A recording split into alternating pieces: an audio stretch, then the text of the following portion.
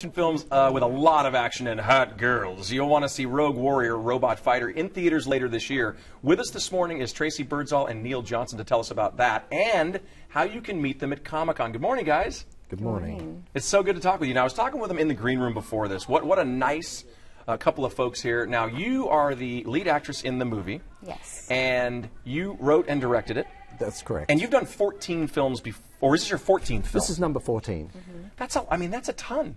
It is. Well, see, here's the thing. I started as a director as 21. I did the world's first digital film in '97. Did you really? Yeah, but at the time I was told I was a fool for doing it, and now it's sort of cool, and I just keep working. It's really cool. It's my full-time job. It's all I do.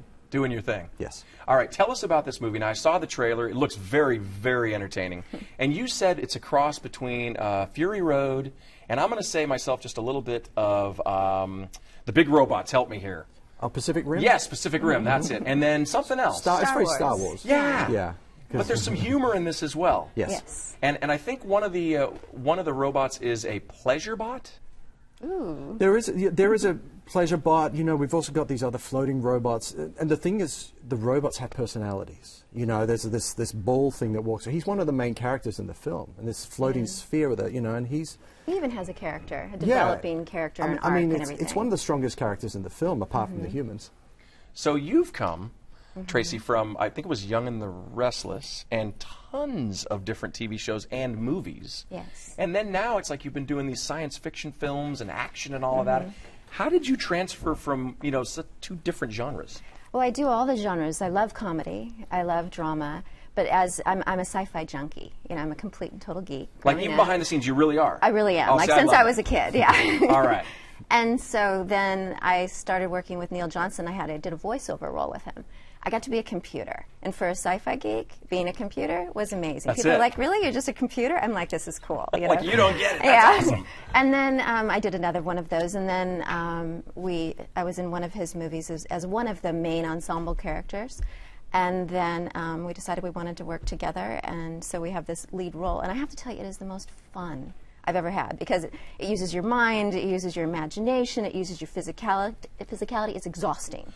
And off the camera, you guys were talking about in the desert that there was a little bit of playfully abuse going on with director and actor. Well, see, this is the problem. You know, I work with a lot of famous actors, you know, and it's always, you know, you have limited time. And the thing with Tracey was that I could see that she was really committed and she wanted to spend the time. She spends like 3 months preparing for the character, and so we were physically, but she's physically fit. You know, she's a trained fighter. So I realized this is somebody I can actually take and really use and abuse in a filmic sense. And you know, there was times when she was, we had a helicopter fly in and dropped her off in the middle of the desert. I mean, nobody right around in the me middle, anywhere. 120-degree heat. Whoa! And So then, I took a bag of ice and shoved it in my outfit. Yeah. and then she had to walk across the desert, and helicopters flying over the top and everything, and it was a great shot. But you need somebody who's willing to take the punishment, you know, as the character. And the character in this film is punished beyond, you know, what I've ever done to any actor in my entire Physically career. and emotionally. Physically and emotionally. Yeah. It's a character journey. So okay, so you guys, as actor, director, writer, you must spend a ton of hours together.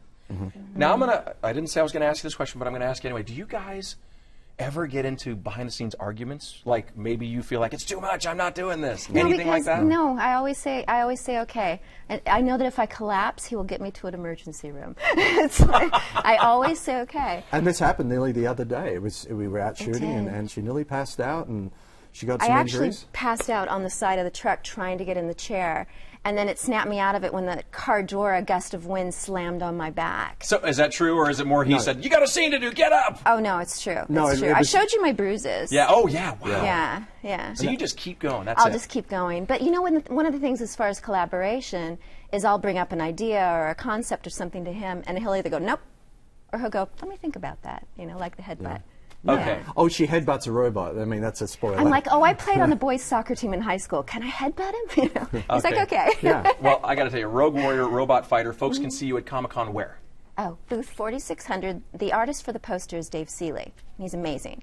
And we're doing a signing starting at 6 o'clock on Friday night, tomorrow night. Okay. And a lot of the cast will be there. Marilyn Gigliotti, Stephen Manley. Yeah. See the trailer. It looks so entertaining. Great to have you guys on. Thank you. Thank All you. right, we'll see you at Comic-Con.